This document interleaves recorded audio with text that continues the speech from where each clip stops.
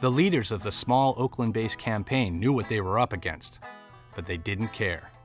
They opened an office in one of Oaksterdam's classrooms and started operating with a small group of volunteers.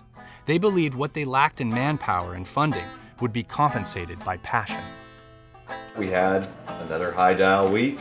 We're pushing 30,000. Just this afternoon, we've had one caller break 10,000 calls. 10,000 calls! All right! And he's still calling. Please vote yes on 19 this November. I certainly will. Only time would tell if they had enough passion to make a dent in this world.